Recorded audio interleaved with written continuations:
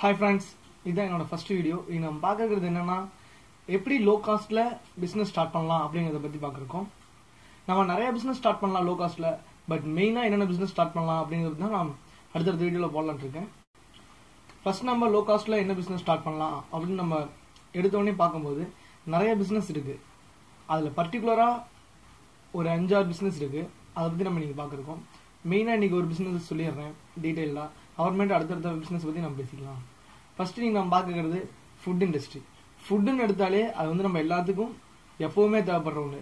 டெய்லியும் 3 வேளை நம்ம சாப்பிட்டு தான் ஆகணும். அது வந்து வேற எந்த வழியும் இல்லை. அதனால இன்னைக்கு நம்ம பார்க்கறது என்னன்னா ஹோட்டல் பிசினஸ். அதுல முக்கியமா நம்ம இன்னைக்கு பார்க்கறது பிரியாணி பத்தியது. இப்போ ஒரு பிரியாணி ஷாப் ஆரம்பிக்க நமக்கு எவ்வளவு காஸ்ட் ஆகும், என்னென்னலாம் பண்ணலாம் அப்படிங்கிறது நீங்க நம்ம பார்க்கறோம். ஒரு பிரியாணி ஷாப் நம்ம நார்மலா பார்ப்போம், முன்னாடி ஒரு குண்டா இருக்கும், அதுக்கப்புறம் ஒரு அடுப்பு தேவை, அவ்வளவுதான் நம்மளுக்கு தெரியும். ஆனா அதுல என்னென்ன பண்ணணும் அப்படிங்கறத பத்தி நம்ம பார்த்திருக்கோம். இப்ப ஃபர்ஸ்ட் எடுத்தோடனே ஒரு பிசினஸ் ஸ்டார்ட் பண்ணணும்னா அதை பத்தி நம்ம கொஞ்சம் தெரிஞ்சுக்கணும். அப்புறமேட்டு தான் அந்த பிசினஸ்க்குள்ளே இறங்கணும். இப்போ ஒரு ஹோட்டல் ஆரம்பிக்கிறோம்னா அந்த ஹோட்டல்ல என்னென்ன பண்ணணும் அப்படிங்கறத பத்தி நம்ம ஃபர்ஸ்ட் தெரிஞ்சுக்கணும்.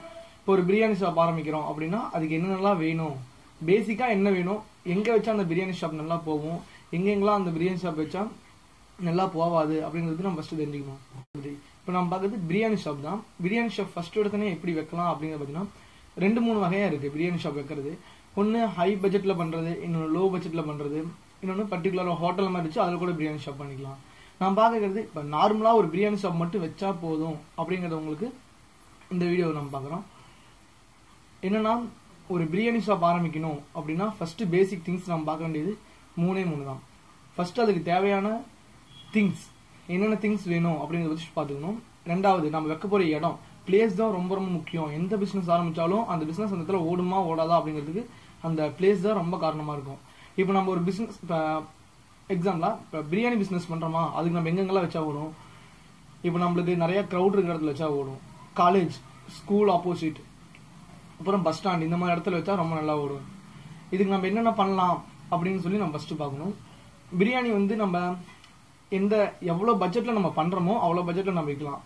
இப்ப ஒவ்வொரு ஹோட்டல்ல பாத்தீங்கன்னா ஒரு பிளேட் 120, 150 அப்படி கூட இருக்கு. ஒவ்வொரு பக்கம் பாத்தீங்கன்னா 40ல இருந்து 60 அப்படி கூட இருக்கு. நம்ம எந்த குவாலிட்டியில பண்றோமோ அந்த குவாலிட்டியில வந்து நம்ம ரேட் பிக்ஸ் பண்ணிக்கலாம். ஓகேங்களா?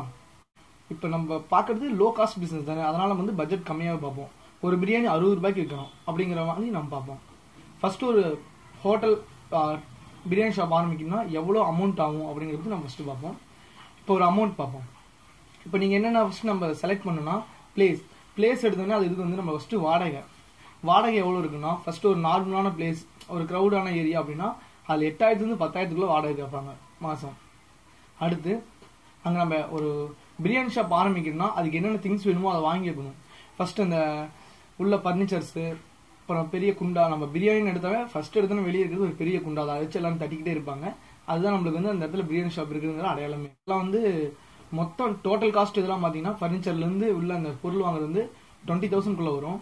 இப்ப வாடகை வந்து 10,000, இப்ப இது 20,000. இது வந்து நம்ம ஒரு இதான் போடுறோம். இதோட கம்மியா தான் வரும், அதிகமா வராது. இவ்வளவுதான் காஸ்ட் வரும் ஒரு நார்மல் பிரியாணி ஷாப் ஓபன் பண்றதுக்கு. ஓகேங்களா? இப்ப எவ்வளவு ஆச்சு மொத்தம் டோட்டல் திங்ஸ், அது வந்து 20,000, வாடகை அது வந்து 30,000, மொத்தம் 10,000, டோட்டலா 30,000 ஆகுது. இது வந்து ஸ்டார்டிங். அப்புறம் அது மட்டும் இல்லாம நம்ம ஒரே ஆளா வந்து ஒரு பிசினஸ் வந்து பாத்துக்க முடியாது. இப்போ ஒரு ஹோட்டல் ஆரம்பிக்கிறோம், டப்புன்னு வந்து இப்ப பிரியாணி ஷாப்புங்கும் போது டப்புன்னு கூட்டம் வரும். மதிய டைம்ல அதிகமா கூட்டம் வரும் பிரியாணி சாப்பிட்றதுக்கு. இப்போ ஒரு காலேஜ் வாசல் நம்ம ஆரம்பிச்சோம்னா மதிய டைம்ல ரொம்ப கிரௌட் வரும். அதை பார்த்தோம்னா இப்ப மதிய டைம்ல ஒருத்தர் எடுத்து போறதுக்கும் ஒருத்தர் சப்ளை பண்றதுக்கு வேணும். அது ரொம்ப முக்கியம். ஒவ்வொரு இடத்துல மேக்சிமம் பார்த்தா 2 ஆள் செட் பண்ணிக்குவாங்க ஒரு பிரியாணி ஷாப்னா. ஒருத்தர் வந்து எடுத்து தருவாரு, ஒருத்தர் கொண்டு வைப்பாரு, இன்னொருத்தர் வந்து கிளீன் பண்ணுவாரு. ஏன்னா ஒரு 2-3 மாத்தி ரொட்டேஷனா அந்த ஒர்க் இருந்தாதான் அந்த மதியானம் நம்மளால வந்து ஓட்ட முடியும். அது மட்டும் இல்லாம இப்ப நம்ம ஒரு நாளைக்கு எவ்வளவுக்கு பிரியாணி செய்யணும், அது எவ்வளவுக்கு ஓட்டணும் அப்படிங்கறத பத்தி நம்ம பார்க்கலாம்.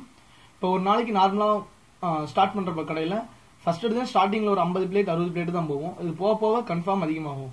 ஒரு நாளைக்கு ஒரு 100 பிளேட் பிரியாணி போகுதுன்னு வச்சுங்களேன், நல்லா ஓடுதுன்னு வச்சுங்களேன், அதை எவ்வளவுக்கு செய்யணும், அதோட காஸ்ட் எவ்வளவு செய்யறதுக்கு அப்படின்னு பாத்தீங்கன்னா இப்ப நம்ம பண்ற காஸ்ட் வந்து எப்படியும் இப்ப 1 கிலோ பிரியாணினா நம்ம எந்த மாதிரி ரைஸ் போடுறோம், பாஸ்மதி ரைஸ் போடுறோமா அதை பொறுத்தது. பாஸ்மதி ரைஸ்னா ரேட் அதிகம். அது வந்து பிரியாணியை நீங்க வந்து 150 அப்படி சேல் பண்ற மாதிரி இருக்கும். இப்போ நம்ம பார்க்கறது 60 ருபீஸ் பிரியாணி கிடையாது. அதனால வந்து அரிசி வந்து நம்ம 55க்கு வாங்கிக்குவோம். இப்போ 5 கிலோ ஃபர்ஸ்ட் ஒரு நாளைக்கு நம்ம எவ்வளவு பண்ணணும் அப்படின்னா ஃபர்ஸ்ட் ஸ்டார்டிங்ல வந்து 5ல இருந்து 6 கிலோ தான் நம்ம போடுவோம். ஏன்னா ஸ்டார்டிங்ல கிரௌட் அதிகம் வராது. ஃபர்ஸ்ட் எடுத்தனே 5ல இருந்து 6 கிலோ போடுவோம். இப்போ நம்ம பட்ஜெட் எல்லாம் 10 கிலோ வச்சு பார்ப்போம். இப்போ 10 கிலோ ஒரு நாளைக்கு பிரியாணி செய்யறோம்னா அது வந்து 100 பிளேட் 90ல இருந்து 100 பிளேட்டுக்கு ஓட்ட முடியும். ஓகேங்களா? இப்போ நம்ம செய்யற காஸ்ட் வந்து எவ்வளவு ஆகும்னா 10 கிலோவா அரிசி எவ்வளோ 50 55 பிடிச்சிக்கலாம். 55 10 எவ்வளவு 550 ரூபா அதில் ஆகுது. அரிசிக்கு 550. இப்போ நம்ம 10 கிலோ அரிசிக்கு குறைஞ்சது 6 கிலோ சிக்கனாச்சு போடணும். சிக்கன் பிரியாணி 6 கிலோ சிக்கன் போறோம்னு வச்சுங்களேன். மொத்தம் சிக்கன் காஸ்ட் 1 கேஜி நம்ம ஒட்டுக்கா எடுக்கும்போது நம்ம பர்மனண்டா பேசி வச்சுக்கலாம். 1 கேஜி 120 ரூபாய் அப்படின்னு சொல்லி பேசி வச்சுக்கலாம். ஓகேங்களா? 6 கிலோ எடுத்துக்கிறோம். மொத்தம் ஒரு நாளைக்கு எவ்வளவு செலவாகும் பாத்தீங்கன்னா அந்த இதெல்லாம் டோட்டலா போட்டு ஒரு நாளைக்கு சிக்கன் பிரியாணி எல்லாம் டோட்டலா செய்யறதுக்கு வந்து ஒரு 2500 தான் ஆகும். ஓகேங்களா? அப்புறம் நம்ம வந்து அங்க ஒர்க் பண்றாங்க இல்லையா அவங்களோட சேலரி பாத்தீங்கன்னா ஒரு நாளைக்கு 300 ரூபாய் இருக்கும். ஒரு ஆளுக்கு 300 ரூபாங்கும் போது 2 பேத்துக்கு மொத்தம் 600 ரூபாய் ஆகும். இது 600 மொத்தம் இதெல்லாம் போட்டு பார்த்தோம்னா ஒரு 3000ல இருந்து 3500 தான் வரும். நம்மளுக்கு ஒரு நாளைக்கு 100 பிளேட் பிரியாணி ஓடும். கன்ஃபார்ம் ஓடுது அப்படின்னா ஒரு நாளைக்கு நம்ம வர காஸ்ட் வந்து 6000 ரூபாய் ஒரு நாளைக்கு நம்மளுக்கு வரும். அதுல வந்து இப்ப எவ்வளவு ஆச்சு மொத்தம் 2500 ரூபாய் செலவாயிடுச்சு. 2000 ரூபாய் சாப்பாடு செய்யறதுக்கு 3500 ரூபாய் வரையும் நம்மளுக்கு வந்து செலவாயிடும். எப்படின்னா அந்த 600 ரூபாய் அவங்களுக்கு மொத்தம் 2500 அது ஒரு 600 3100 அப்படிதான் வரும். ஒரு 3100 வச்சுக்கீங்களா ரவுண்டா. அப்புறம் நம்மளுக்கு மிச்சம் எவ்வளவு இருக்கு மீதி நம்மளுக்கு 2500 ரூபாய் இருக்கு. கன்ஃபார்ம் ஒரு நாளைக்கு இது வந்து தோராயமா நம்ம போறது 2500. எப்படி அதுக்கு மேலதான் நம்ம 100 பிளேட்டுக்கு மேலதான் ஓட்டுவோம் கன்ஃபார்ம். அதனால நம்மளுக்கு ஒரு நாளைக்கு 3000 ரூபாய் அப்படி டச் பண்ணிக்கலாம் நார்மல் ஒரு ஷாப்ல. இப்ப நம்ம என்னென்ன வகையான பிரியாணி இருக்குன்னு பார்த்தோம்னா தம் பிரியாணி இருக்கு, தலப்பாக்கட்டு பிரியாணி இருக்கு, ஸ்பெஷலான பிரியாணி எல்லாமே இருக்கு. நிறைய வெரைட்டிஸ் இருக்கு. சிக்கன், மட்டன், ஃபிஷ் எவ்வளவோ பிரியாணிஸ் இருக்கு. இதுல நம்ம எந்த வகையான வெரைட்டிஸ் போடுறோம் எத்தனை வெரைட்டிஸ் போடுறோம் அப்படிங்கறத பத்தி நம்மளுக்கு கிரௌட் வருவாங்க. ஓகேங்களா? முக்கியமா நம்ம பார்க்க வேண்டியது நம்ம எப்படி சமைக்கிறோம் அப்படிங்கறது தான் அங்க ரொம்ப முக்கியம். ஏன்னா நம்ம டேஸ்ட் இல்லைன்னா டேஸ்ட் வந்து நம்ம நல்லா கொடுக்கலன்னா மற்றவங்க சாப்பிட்றவங்க ஒரு நாள் சாப்பிட்டு அடுத்த நாள் வரமாட்டாங்க. நம்மளுக்கு வந்து கஸ்டமர் தான் ரொம்ப முக்கியம். அதனால கஸ்டமருக்கு பிடிக்கிற மாதிரி நம்ம நல்லா பண்ணணும். ஃபர்ஸ்ட் எடுத்தோடனே நம்ம ஃபர்ஸ்ட் நாள் ரூல்ஸ் ஒரு ஹோட்டல் ஆரம்பிக்கணும்னா ஃபர்ஸ்ட் நாள் என்னன்னா நம்ம சாப்பிட்றவங்க கிட்ட ஃபீட்பேக் கேட்கணும். ஓகேங்களா? இன்னும் வேற என்னென்னலாம் புதுசா வெரைட்டிஸ் கொண்டு வரலாம் பிரியாணிலேயே அப்படின்னு சொல்லி சர்ச் பண்ணிட்டு இப்போ நம்ம ஒரே வெரைட்டி மட்டும் போட்டு இருந்தோம்னா அவங்க வந்து சாப்பிட்றவங்களுக்கு சலுப்பாயிடும். நம்ம வந்து டிஃப்ரெண்டா கொடுத்தாதான் அவங்களும் பாட்டு டிஃப்ரெண்டா எப்பவுமே இங்க நிறைய போடுறாங்க, நிறைய ரெகுலர் டிஃப்ரெண்டா ஃபுட்ஸ் இருக்கு, பிரியாணி டைப்ஸ் இருக்கு அப்படின்னு சொல்லிட்டு இங்க வந்து சாப்பிடுவாங்க. இதெல்லாம் எல்லாமே பேசிக் திங்ஸ். இப்போ ஒரு பிரியாணி வந்து நம்ம செய்யணும் இல்ல வாங்கிட்டு வந்து விற்கலாம். 2 வகையான ஐடியாஸ் இருக்கு. ஒன்னு வந்து நாமளே நம்ம ஹோட்டல்ல வந்து ப்ரிப்பேர் பண்ணி சேல் பண்றது. இன்னொன்னு வந்து இன்னொரு பக்கம் ப்ரிப்பேர் பண்ணி வச்சிருப்பாங்க, அதை வந்து நம்ம கிலோ கணக்குல வாங்கிட்டு வந்து நம்ம ஊர்ல சேல் பண்றது. மேக்சிமம் வந்து நம்ம கிரௌட் அதிகமாகிற ஏரியால நாமளே பண்ணிக்குவோம். இப்போ வந்து ஒரு ரொம்ப ஒரு ஊருக்குள்ள போய் விற்கணும் அப்படின்னா வந்து ஒரு பக்கத்துல இருந்து நம்ம வாங்கிட்டு போய் கூட வைக்கலாம். அவங்க வந்து என்ன சொல்லுவாங்கன்னா 1 கேஜி வந்து இவ்வளோன்னு சொல்லி சேல் பண்ணிடுவாங்க. அதுக்கு மேல நம்ம வந்து அமௌண்ட் வச்சு நம்ம சேல் பண்ணலாம். அதுவும் வந்து ஈஸியான மெத்தட் தான்.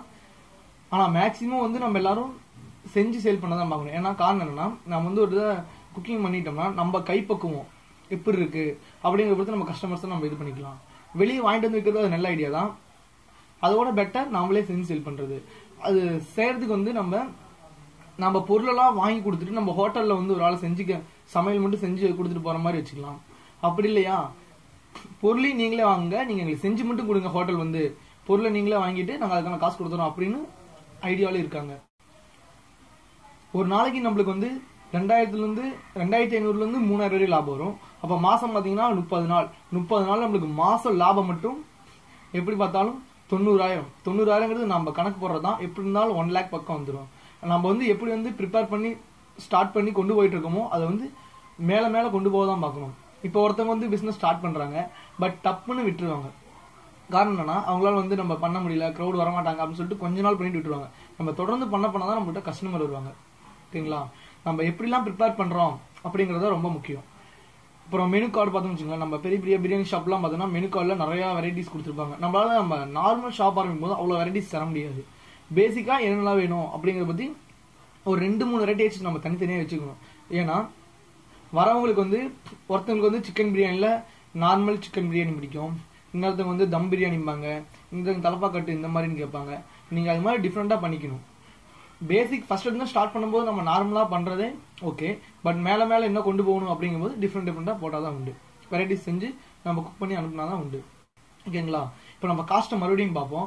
எவ்வளோ ஆகும்னு பார்த்தா ஃபர்ஸ்ட் ஸ்டார்டிங் அட்வான்ஸ் இல்லாமல் நான் சொல்லிட்டு இருக்கோம். நம்ம ஒரு பக்கம் அட்வான்ஸ் எக்ஸ்ட்ரா இருக்கும், ஒரு அட்வான்ஸ் கம்மியாக இருக்கும். அதை பற்றி நம்மளுக்கு அவ்வளோ டீட்டெயிலாக தெரியாது இல்லைங்களா? அதனால நம்ம வந்து பார்த்துட்டு இருக்கோம்.